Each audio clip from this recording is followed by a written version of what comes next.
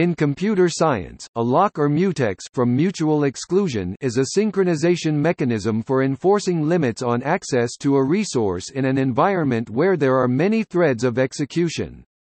A lock is designed to enforce a mutual exclusion concurrency control policy.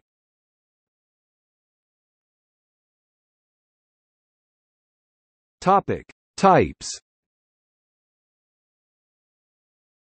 Generally, locks are advisory locks, where each thread cooperates by acquiring the lock before accessing the corresponding data. Some systems also implement mandatory locks, where attempting unauthorized access to a locked resource will force an exception in the entity attempting to make the access. The simplest type of lock is a binary semaphore. It provides exclusive access to the locked data. Other schemes also provide shared access for reading data. Other widely implemented access modes are exclusive, intend to exclude and intend to upgrade. Another way to classify locks is by what happens when the lock strategy prevents progress of a thread. Most locking designs block the execution of the thread requesting the lock until it is allowed to access the locked resource. With a spin lock, the thread simply spins until the lock becomes available. This is efficient if threads are blocked for a short time, because it avoids the overhead of operating system process rescheduling. It is inefficient if the lock is held for a long time, or if the progress of the thread that is holding the lock depends on preemption of the locked thread. Locks typically require hardware support for efficient implementation. This support usually takes the form of one or more atomic instructions such as test and set, fetch and add, or compare and swap. These instructions allow a single process to test if the lock is free, and if free, acquire the lock in a single atomic operation.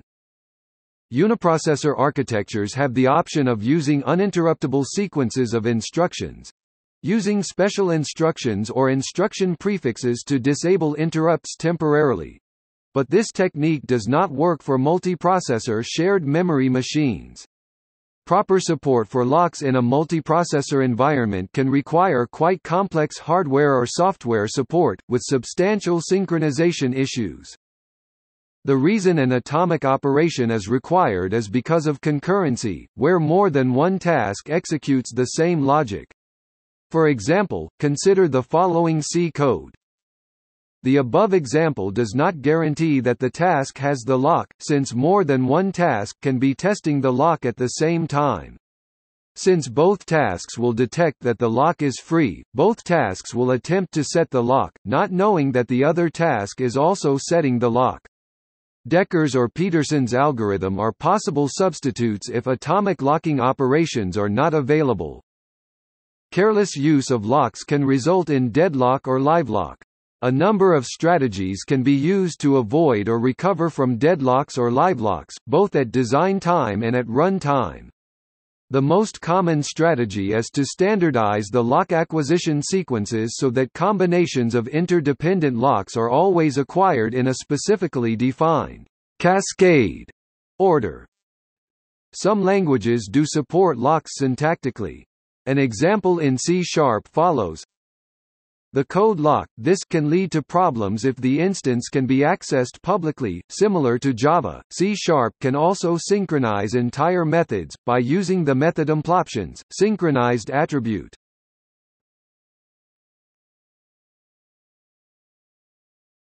Topic: Granularity. Before being introduced to lock granularity, one needs to understand three concepts about locks.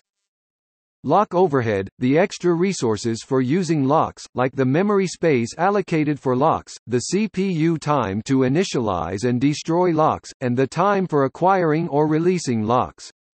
The more locks a program uses, the more overhead associated with the usage. Lock contention. This occurs whenever one process or thread attempts to acquire a lock held by another process or thread.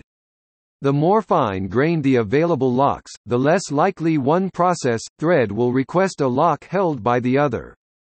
For example, locking a row rather than the entire table, or locking a cell rather than the entire row. Deadlock – the situation when each of at least two tasks is waiting for a lock that the other task holds. Unless something is done, the two tasks will wait forever. There is a trade-off between decreasing lock overhead and decreasing lock contention when choosing the number of locks in synchronization. An important property of a lock is its granularity. The granularity is a measure of the amount of data the lock is protecting. In general, choosing a coarse granularity, a small number of locks, each protecting a large segment of data, results in less lock overhead when a single process is accessing the protected data, but worse performance when multiple processes are running concurrently. This is because of increased lock contention. The more coarse the lock, the higher the likelihood that the lock will stop an unrelated process from proceeding. Conversely, using a fine granularity, a larger number of locks, each protecting a fairly small amount of data, increases the overhead of the locks themselves but reduces lock contention. Granular locking, where each process must hold multiple locks from a common set of locks, can create subtle lock dependencies. This subtlety can increase the chance that a programmer will unknowingly introduce a deadlock. In a database management system, for example, a lock could protect, in order of decreasing granularity, part of a field, a record, a data page, or an entire table. Coarse granularity, such as using table locks, tends to give the best performance for a single user, whereas fine granularity, such as record locks, tends to give the best performance for multiple users.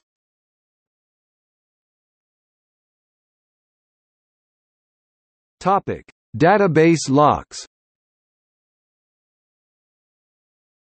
Database locks can be used as a means of ensuring transaction synchronicity, i.e., when making transaction processing concurrent, interleaving transactions, using two-phased locks ensures that the concurrent execution of the transaction turns out equivalent to some serial ordering of the transaction. However, deadlocks become an unfortunate side effect of locking in databases. Deadlocks are either prevented by pre-determining the locking order between transactions or are detected using waits for graphs. An alternate to locking for database synchronicity while avoiding deadlocks involves the use of totally ordered global timestamps. There are mechanisms employed to manage the actions of multiple concurrent users on a database. The purpose is to prevent lost updates and dirty reads. The two types of locking are pessimistic locking and optimistic locking. Pessimistic locking – a user who reads a record with the intention of updating it places an exclusive lock on the record to prevent other users from manipulating it. This means no one else can manipulate that record until the user releases the lock. The downside is that users can be locked out for a very long time, thereby slowing the overall system response and causing frustration. Where to use pessimistic locking? This is mainly used in environments where data contention, the degree of users' request to the database system at any one time, is heavy, where the cost of protecting data through locks is less than the cost of rolling back transactions, if concurrency conflicts occur. Pessimistic concurrency is best implemented when lock times will be short, as in programmatic processing of records. Pessimistic concurrency requires a persistent connection to the database and is not a scalable option when users are interacting with data, because records might be locked for relatively large periods of time. It is not appropriate for use in web application development. Optimistic locking – this allows multiple concurrent users access to the database whilst the system keeps a copy of the initial read made by each user. When a user wants to update a record, the application determines whether another user has changed the record since it was last read. The application does this by comparing the initial read held in memory to the database record to verify any changes made to the record. Any discrepancies between the initial read and the database record violates concurrency rules and hence causes the system to disregard any update request. An error message is generated and the user is asked to start the update process again. It improves database performance by reducing the amount of locking required, thereby reducing the load on the database server. It works efficiently with tables that require limited updates since no users are locked out. However, some updates may fail. The downside is constant update failures due to high volumes of update requests from multiple concurrent users. It can be frustrating for users. Where to use optimistic locking. This is appropriate in environments where there is low contention for data, or where read-only access to data is required. Optimistic concurrency is used extensively in .NET to address the needs of mobile and disconnected applications, where locking data rows for prolonged periods of time would be infeasible. Also, maintaining record locks requires a persistent connection to the database server, which is not possible in disconnected applications.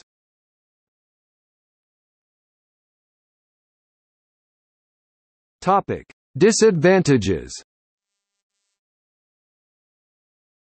Lock-based resource protection and thread process synchronization have many disadvantages. Contention: some threads processes have to wait until a lock or a whole set of locks is released. If one of the threads holding a lock dies, stalls, blocks, or enters an infinite loop, other threads waiting for the lock may wait forever. Overhead: the use of locks adds overhead for each access to a resource, even when the chances for collision are very rare. However, any chance for such collisions is a race condition. Debugging: bugs associated with locks are time-dependent and can be very subtle and extremely hard to replicate, such as deadlocks.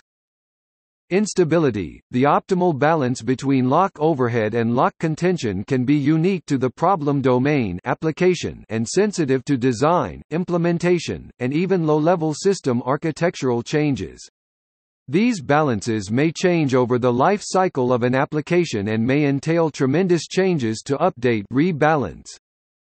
Composability: locks are only composable, e.g., managing multiple concurrent locks in order to atomically delete item X from table A and insert X into table B, with relatively elaborate overhead software support and perfect adherence by applications programming to rigorous conventions.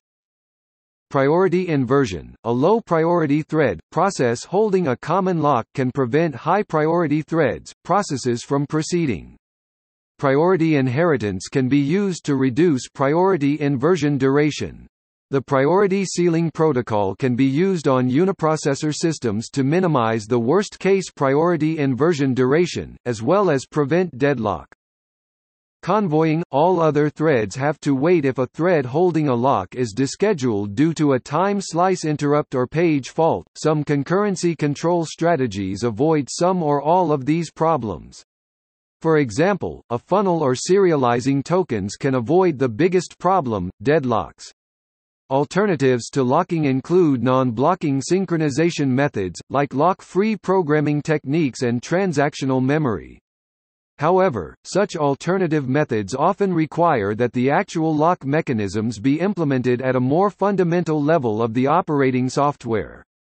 Therefore, they may only relieve the application level from the details of implementing locks, with the problems listed above still needing to be dealt with beneath the application. In most cases, proper locking depends on the CPU providing a method of atomic instruction stream synchronization. For example, the addition or deletion of an item into a pipeline requires that all contemporaneous operations needing to add or delete other items in the pipe be suspended during the manipulation of the memory content required to add or delete the specific item. Therefore, an application can often be more robust when it recognizes the burdens it places upon an operating system and is capable of graciously recognizing the reporting of impossible demands. Lack of composability. One of lock-based programming's biggest problems is that locks don't compose. It is hard to combine small, correct lock-based modules into equally correct larger programs without modifying the modules or at least knowing about their internals. Simon Peyton-Jones, an advocate of software transactional memory, gives the following example of a banking application: design a class account that allows multiple concurrent clients to deposit or withdraw money to an account, and give an algorithm to transfer money from one account to another. The lock-based solution to the first part of the problem is class account, member balance, integer member mutex, lock method deposit n, integer, mutex, lock balance plus n mutex, unlock method withdraw n, integer, deposit minus n. The second part of the problem is much more complicated. A transfer routine that is correct for sequential programs would be function transfer from account to account, amount integer from withdraw amount to deposit amount.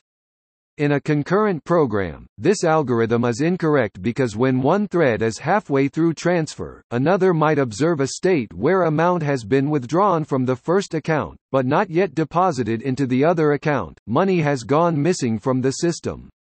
This problem can only be fixed completely by taking locks on both accounts prior to changing any of the two accounts, but then the locks have to be taken according to some arbitrary, global ordering to prevent deadlock. Function transfer from account to account, amount integer, if from lock to lock, else to lock from withdraw amount to deposit amount, from unlock to unlock. This solution gets more complicated when more locks are involved, and the transfer function needs to know about all of the locks, so they cannot be hidden.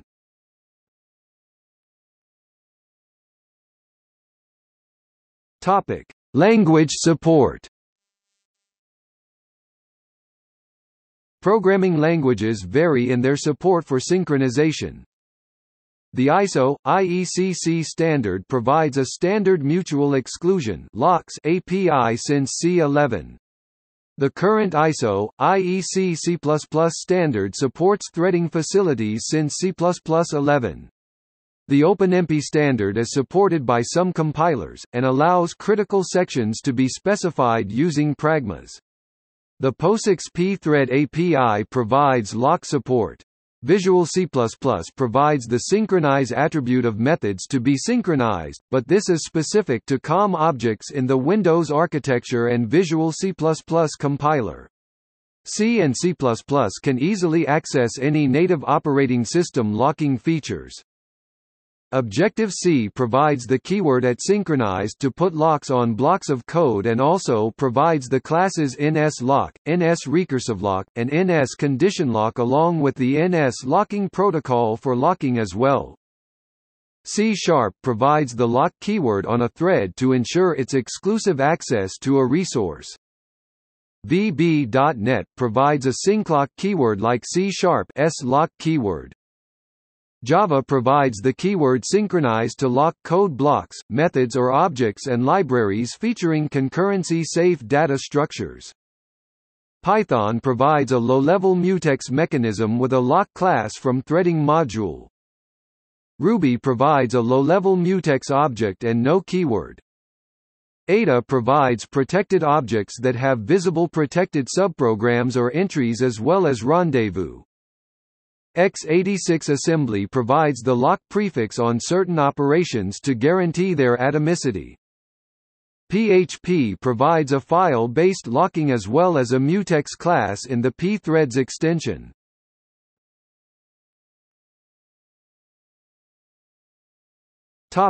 See also: critical section, double-check locking, file locking, lock-free and wait-free algorithms, monitor synchronization, mutual exclusion, read-write lock pattern, semaphore programming.